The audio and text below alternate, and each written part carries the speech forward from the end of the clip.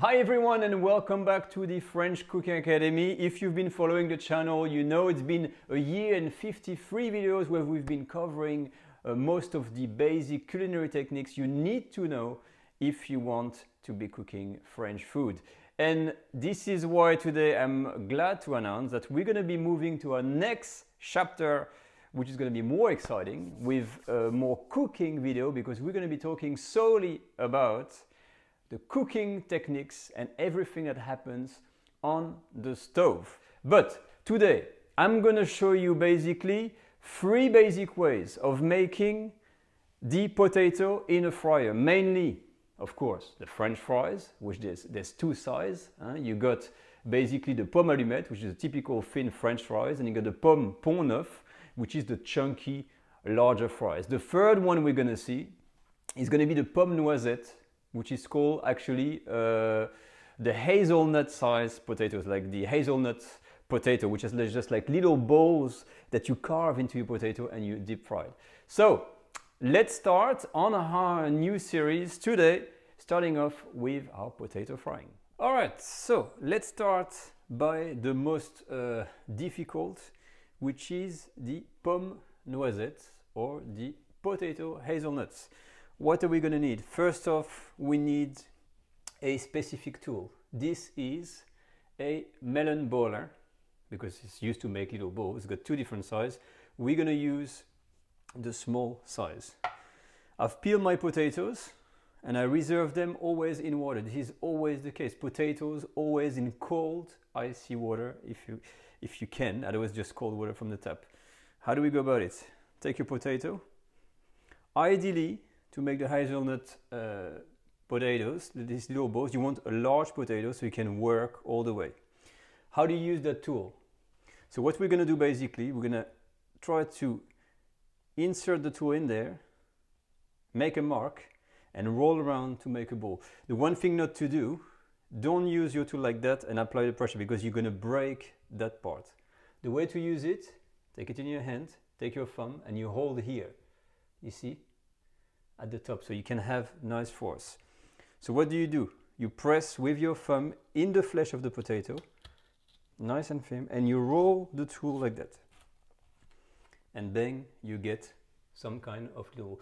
Don't worry, it's never perfectly round, that's normal. And then you reserve each ball in water. So what you're going to do, you're going to repeat the process,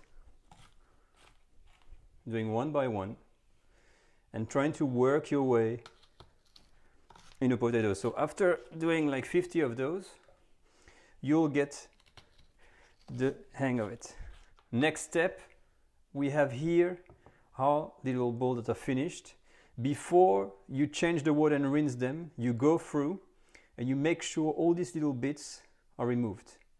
So you go one by one, remove all of the bits, and then you clear the water, you change the water, and you put it in a new bath of clean, cold water. Now, for the French fries, you always favor large and long potatoes, and the way you're going to work is fairly simple. You've old-made fries. First, this is a rolling around. It's hard to work with that shape, so we're going to make a square. So each side like that, you cut one side, turn the potato, and you try to go along like this, and you just roll. I'm doing it roughly because, you know, for the video it's easier. You can try to be more precise if you can. Okay, and then you do the same over here.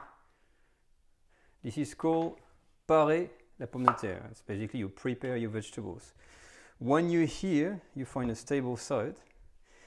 The first one, the French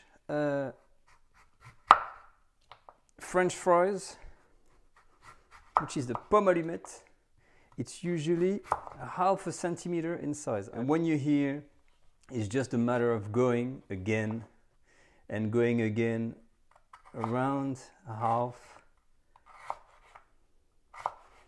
a centimeter in size, which is not easy to judge with just your own eyes, but that's the idea. Roughly, you're getting some very long little fries like that. You reserve them straight away in water.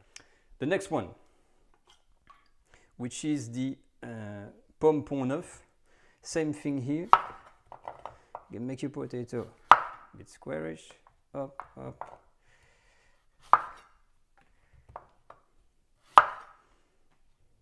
Okay, and this time you're gonna try to go for chunkiest 1 centimeter kind of slices. Okay, so immediately you can see this is much bigger than the rest. So you got your potatoes, make sure it's always kind of straight, reserve the bits for potato soup or anything like that.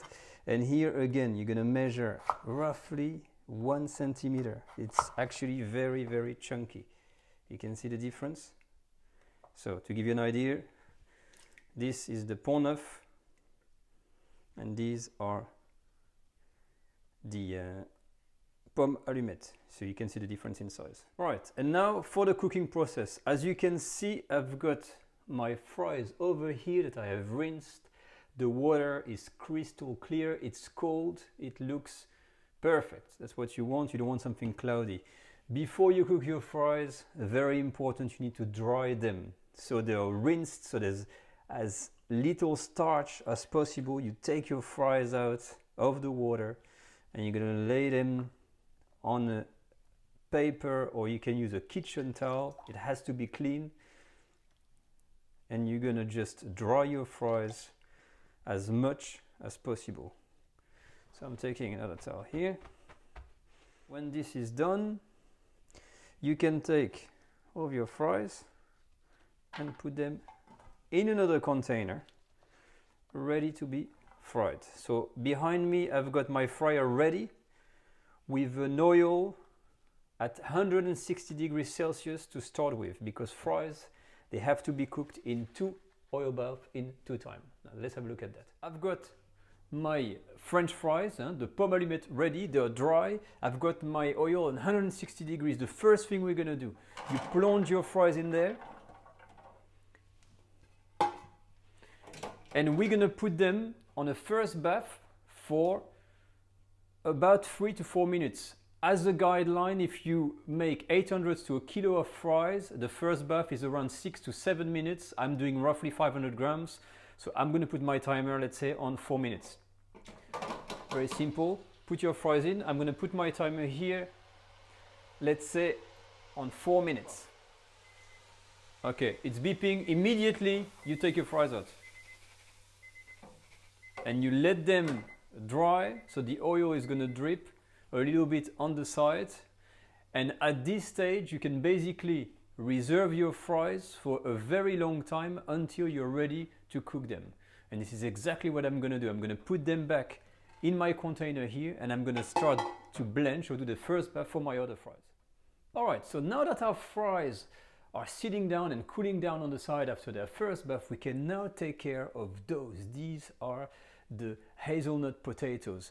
It is a different way for those. You don't make them the same way as the fries. The first thing you need to do, you plunge them in a saucepan with cold water, and we're gonna blanch basically these lovely little potatoes. You put on a high fire, start with cold water, and wait until the first boil appears. Okay, first boil appeared, immediately you turn your heat off and you take your potatoes out of the hot water and reserve them in a clean container, as we're gonna fry them straight off.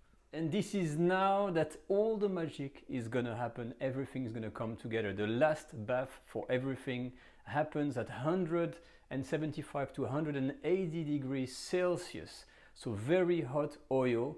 And that applies for the pomme noisette, the big fries, which are the pomme pont neuf, and the pomme allumette, which are the French fries. So let's start with those. I'm gonna plunge them in there. Pomme noisette over here, you're gonna leave them until they are nice and golden. My chestnut potatoes are nice and golden. It's time to take them out and reserve them. French fries, McDonald's style. Look at this, nice and golden. Done. Chunky chips, golden and ready.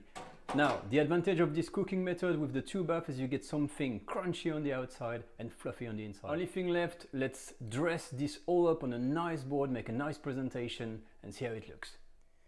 And that's it, guys. These are the 3 ways of making fries in France. Chunky chips, French fries or pomme allumette, pomme pont neuf, and this is the pomme noisette or the hazelnut potatoes. I've combined this with a bit of salt flakes. This is a homemade smoked chili mayo infused with lemon grind, and this is the famous Heinz ketchup that I always want. So basically that's it for today. I hope you enjoyed the video and I see you next time. Bye bye.